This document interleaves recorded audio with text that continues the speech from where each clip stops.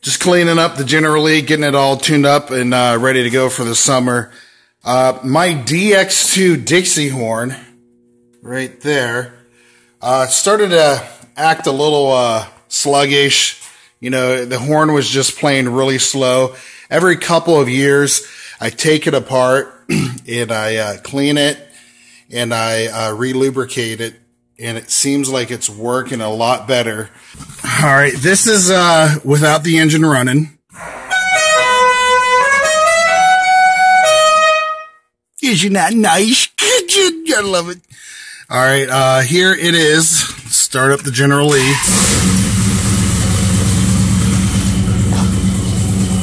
This is at idle.